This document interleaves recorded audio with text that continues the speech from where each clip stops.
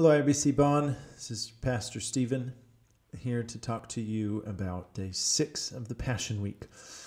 This is Friday. We find ourselves on what the Germans call Karfreitag, Wailing Friday, of course referencing Christ's brutal death on the cross. We also, in English, call it Good Friday, which is a reference to the amazing spiritual benefits that this day has for all who believe in Christ. On this day, Jesus is tried, he is convicted, wrongly convicted, he is crucified, and his dead body is buried. It's a very busy day. Lots happens even before the sun rises. It takes all 4 Gospels. As you see, here are the biblical references. Those biblical references where you find the account of today. And it takes all of those references, all of those 4 different gospel perspectives to paint a complete picture of the events of today. It begins very early in the morning with Judas leading the temple police to the Garden of Gethsemane to arrest Jesus. Judas ran away from the Last Supper and went to the perhaps the high priest. He went somewhere and was told to lead the temple police. These temple police were Roman soldiers given by Rome to the Sadducees to guard the temple and to keep peace up on the Temple Mount. And Judas is told to lead these soldiers to go collect Jesus. Judas knew of the Garden of Gethsemane. The Gospels tell us that they had been there before, and so Judas knew that that was a likely place to find Jesus. And so takes the police to the garden where he is arrested. From there, he is taken to the high priestly villa within the city gates of Jerusalem. This was a house where the high priest lived, and Jesus is taken there. And he will have many trials there at the high priestly villa. He'll have 3 trials there. But we also learn from the Gospels that Simon, Peter, and John follow Jesus, led by the guards, and they go and they enter into the courtyard of the priest's villa. It's in this area where Peter warms himself by the fire. It's in this area where Peter is recognized, and all of this before the sun rises. But that first trial, Jesus is taken by the guards, and he's taken before the former priest named Annas.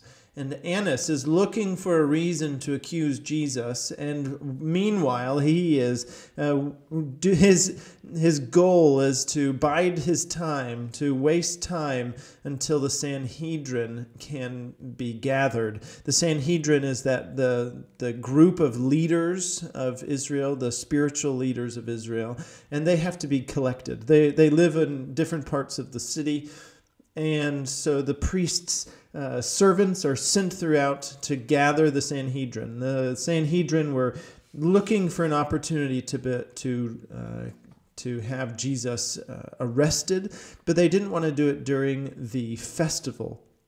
They were afraid that it would result in riots because Jesus was so popular.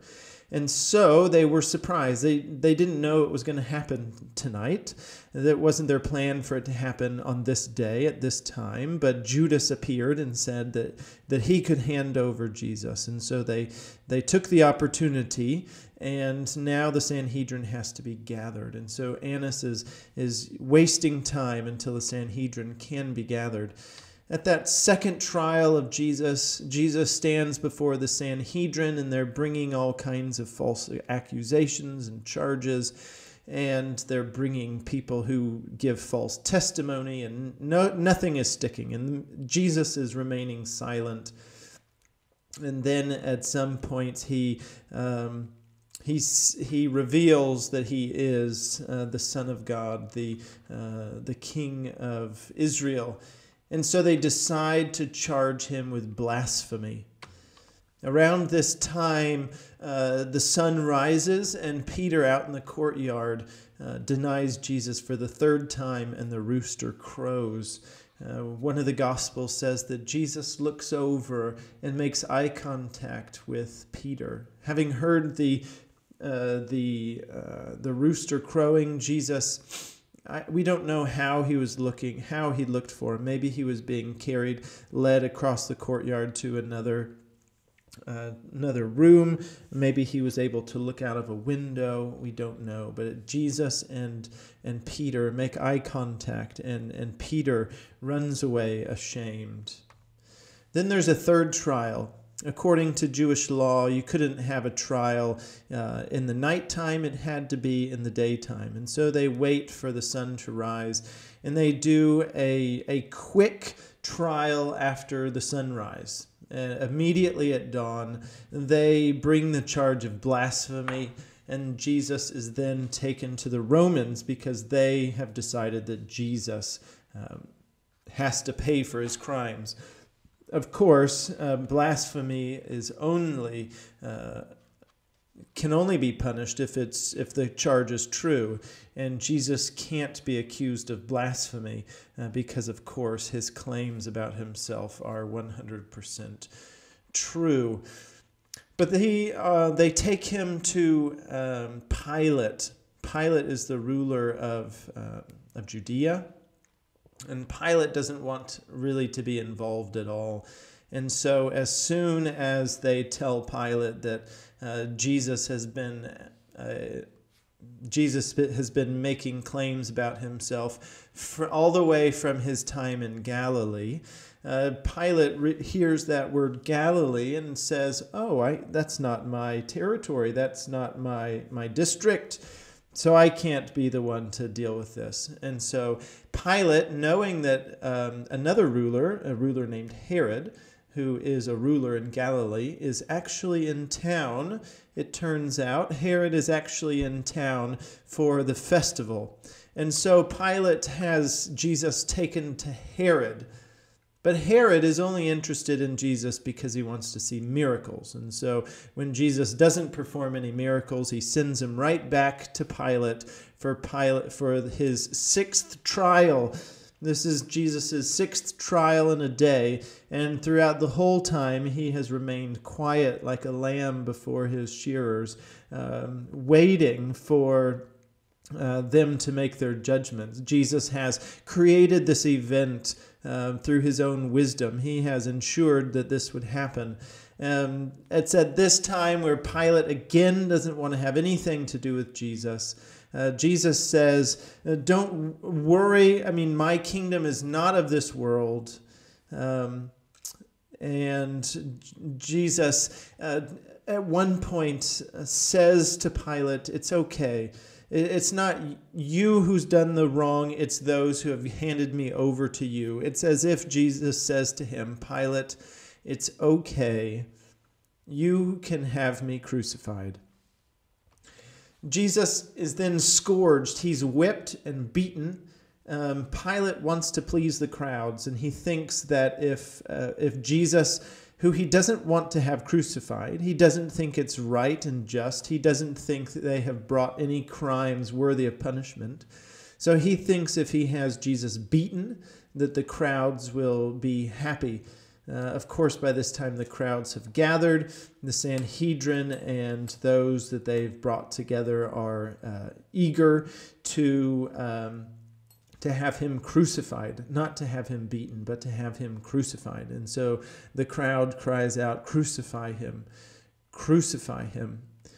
At which point Pilate washes his hands and he turns him over to be crucified.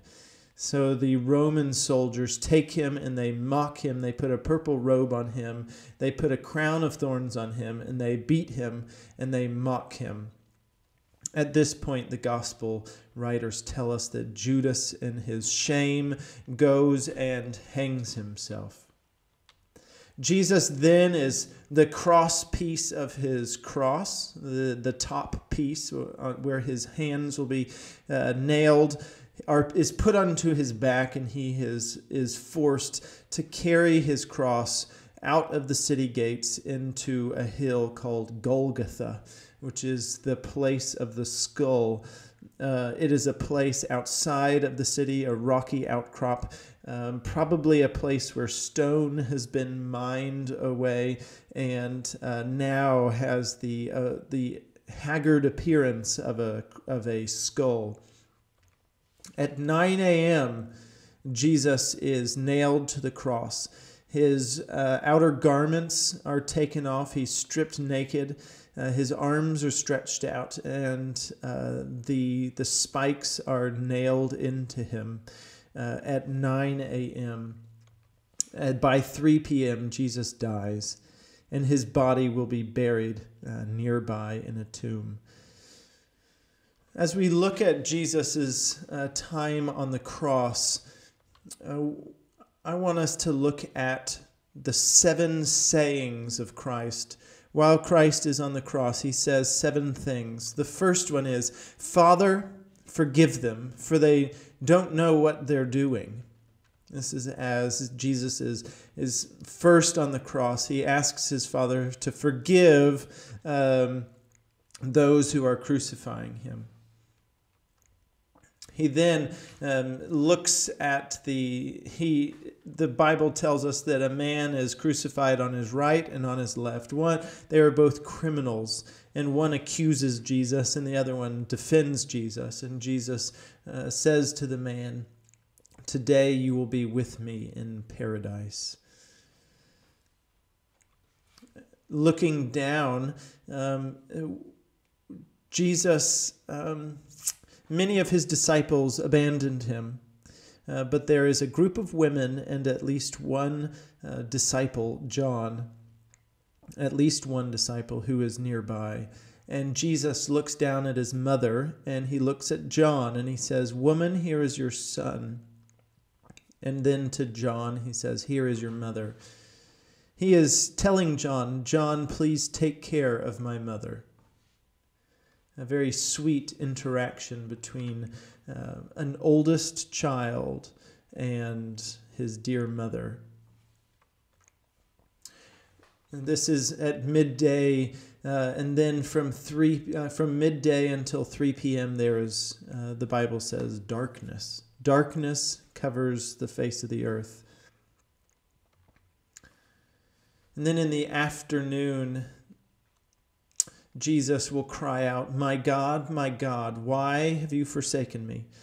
He is identifying with David in Psalm 22. He's crying out to God, "Why have you forsaken me?" Of course, we must understand that in the death, the Trinity is not torn apart.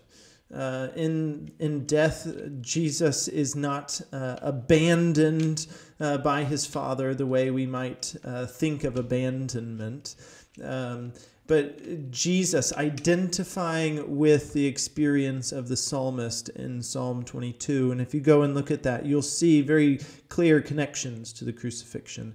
Jesus is identifying with David the psalmist, and he feels abandoned. He feels like he has been left to die. He feels like he has lost that intimate relationship with the Father, that closeness with the Father. As the sin of the world is placed onto his shoulders, he feels something he's never felt before, and he feels forsaken. Sometime later, he says in a quiet voice, "I thirst." And then they put some vinegar onto a stick and give him something to drink. And why does he want something to drink? He is thirsty, and what he wants to cry out is, "It is finished." And that is what he wants to cry out. It is finished. His work in this mortal life, leading to his death, his work is finished. The death on the cross is finished, and his work pleasing to the Father is finished. And so the last thing he says is, "Father, into your hands I commit my spirit." Into your hands I commit my spirit. And then the gospel says that he breathes his last and he gives up his spirit. At this point, the earth shook. The veil of the temple was torn, and the graves are opened, and there are dead people coming out of the graves. An incredible scene it must have been. An incredible moment to behold, to witness. But why does all this matter? What's the impact for us as believers? Why must we see this as both a day of wailing and a day that is good for us? Well, the first thing is this is a long, difficult phrase for non-English native speakers, but a substitutionary atonement. That means that Jesus died in our place, and his death was an atonement for sins. His death was a pleasing sacrifice for sins. Jesus died the death that we deserved because sin, of course, we learn from the Old Testament, sin requires punishment. Sin requires blood to be spilled to cleanse the sinner. And Jesus' blood does just that. It cleanses the sinner. It makes atonement for the sinner, but he does it in our place. The death that we deserved, he did it in our place. Secondly, Paul writes that the death of Christ brings us peace with God. The wrath that God has for sin, his hatred of sin, was poured out on the sin that Christ was bearing in our place. All that wrath was poured out on Christ. That now means that there's peace. There is a potential for true peace between us and God. God, who formerly had been our accuser, now is our heavenly Father. There is peace. And that also means that there can be peace between us, between people of different nations and backgrounds. There can be peace. It also means that there is the beginning of a new covenant, the inauguration of a new covenant. This is a huge thing in the lesson from the Old Testament, is that blood is required when there's a new covenant. There must be blood.